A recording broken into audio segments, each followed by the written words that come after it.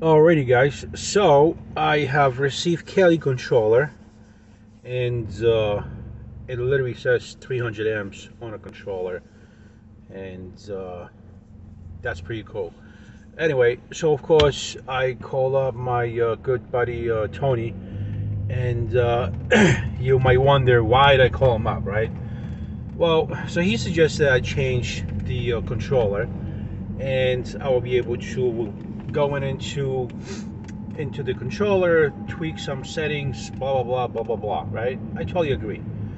Um, and he says you'll see a great improvement, probably in operation of the bicycle, and also uh, overall improvement in the ease of use. I mean, it's not Sabaton, and you might ask me why I didn't pick Sabaton, the 150 amp, because it is so popular, and so is the 80. But I think 150 is more popular than an 80. But I didn't pick it because the Sabaton is extremely big, or it's bigger than the Kelly Mini. Kelly Mini is about 6 inch by 3 inch in depth. So it's small. I had it filled in to waterproof it with gel. So literally that small little thing, it's about a little bit over a pound, which is ridiculous. That can only tell you um, what is it made of. You know what I mean? How serious Kelly is about their controllers. And Kelly's been around for many years, and Kelly is very popular in Europe. Everybody that I know in Europe or on a YouTube channels have used at one point in their hobby the Kelly controller, and never I never heard any negative feedback about Kelly controllers. Now, of course, KellyControllers.com, their website yesterday was actually down. They might have a pour down like we did, some thunderstorms and things like that. So maybe that's why the website has gone down. But so you are, buying something that is small and heavy, and got good reputation. And it's funny because, like I was saying, the Kelly controller, the manufacturer says like, okay, make sure you put a resistor on the B line, which is your red positive wire, and it's kind of funny how serious they are about it. There's very few people that put it on. There's very few people that put the fuse on. Now these things are usually installed because you are sloppy at your installation, and you will cause a short circuit by touching the positive and negative and pretty much blowing out the controller, which is a couple $100 controller. Um, Anyhow, the whole thing started with the idea of me not being able to use the entire power in my current controller, which I believe that's, like I said before, that's what it is.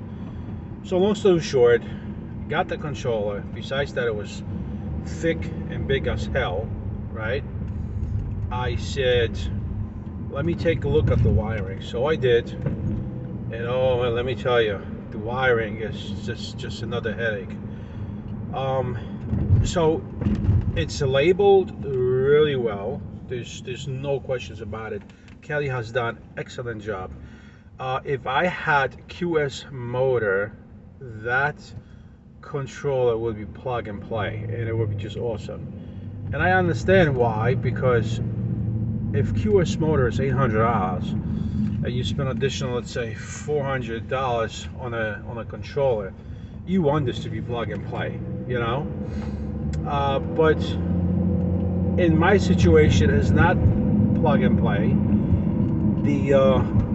The wires are labeled extremely well with numbers and pins, and all the wires are totally fine. You just gotta look for it. So seriously don't have much to look for, right? So we have was it four phase wires. Then you got the Hall sensors, right? And then you got the throttle, which is 3 wires, and that's it. If you look, the Bluetooth adapter goes into the screen plug, so you might not even have to look for the wires for the screen. I'm thinking that you can just plug in the screen and it will work. I'm not sure if I will be able to change any parameters and the settings at the screen when I connect. I'm not sure if my screen is going to work or if it's going to be compatible with Kali. I really doubt it, but I'm going to give it a shot just to see what's going on. And like I said, you got about 4 or 5 wires for the Hall sensor. You got the A, B, and C. So there's positive, negative, right? It comes from the controller. Then you got the A, B, and C, which goes to a motor, okay? And then you got the Hall sensor, which is small 6 wires, or 5 wires, or 4, or something like that. I don't remember off the head. So it looks intimidating, but really it isn't. You just have to have lots of patience. You can't be sloppy. You got to do a great job soldering, okay? And you can get it done. Just remember about your positive and negative. Don't cross them together. Don't ground them. Don't touch them. And just do, like I said, my wire setup right now is extremely clean, and that's what I'm aiming for right now. I think the wire loops, they might be a little bit too big for my application, but I can go around it. I can come up with an idea, and I already have an idea back in my head, so it's gonna be totally fine. Like I said, I'm stoked about this controller. I'm expecting miracle, don't know why, but these controllers, Kali controllers, especially this controller or any other controller, they are being used worldwide on many applications, on go-karts, electric vehicles, motorcycle, like real motorcycles, where the motorcycle was built for electric vehicle, or it was converted from a motorcycle, gas engine to electric. So these controllers got great power. You don't really have to have 150 or 200 amps. Oh my God, if you're pushing 200 amps, forget about it. I mean, that's faster probably than a bullet. But I am very excited to see how this bike is going to behave. I have to go to my old controller. Unfortunately, stripped all the wires. So I gotta strip the the throttle wire, and the face wire. Okay, that's about 8 wires. I'm counting 4 and 4. 8 wires, solder 8 wires. Heat shrink the wires. Connect. Now in this Kali controller, there's a power wire. Besides, your red, your red and black, there's also a power wire which is pink, and it apparently has to be connected to a 72-volt battery.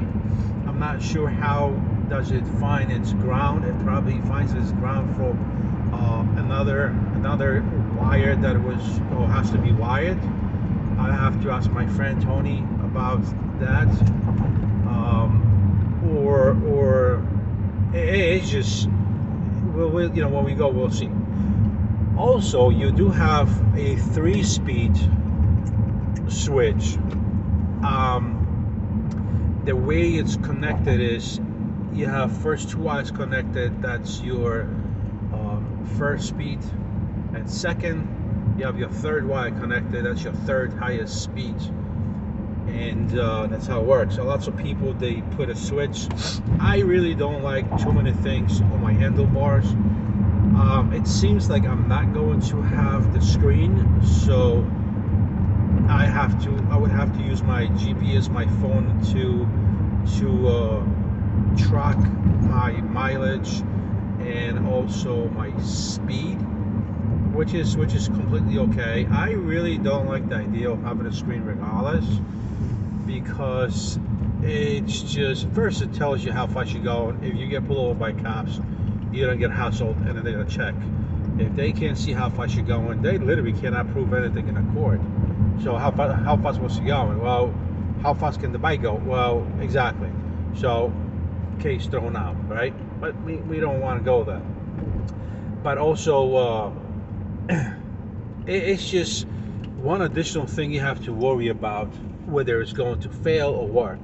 And somehow, somewhat, my display was giving me issues and had a little glitch where the screen was getting a little screwed up. So that's saved $80. Kali controllers say that there is a display compatible with it. I'll try the display that I have right now with it, and see if it's gonna work. If it's not going to work, I'm not going to sweat it. I'm just going to be more happy that I don't have additional shit to maintain. All I have to maintain is literally the battery and the controller, and that's about it. And I'm going to find out soon enough how hard or how easy it is to hook this controller up. Again, it looks challenging because of so many wires, but I know it's not. And you know, we do like comfortability, and when we have a challenge in front of us, lots of times we don't feel comfortable. We're not in a comfortable zone because of a challenge, which only gives us the opportunity to kind of like go out of the box and challenge ourselves and see how we do it. So if you don't challenge yourself, you don't grow. So I'll probably do it. I can slowly do it. I can take out the controller today and I can slowly start soldering the controller wires, removing the old one, labeling the old controller because it's still good, and soldering everything to the new controller. And of course, you know, I have to be careful with the positive, negative, make sure that I don't touch them, don't cross them, and I don't blow up the freaking Kali controller, right? So that's the goal.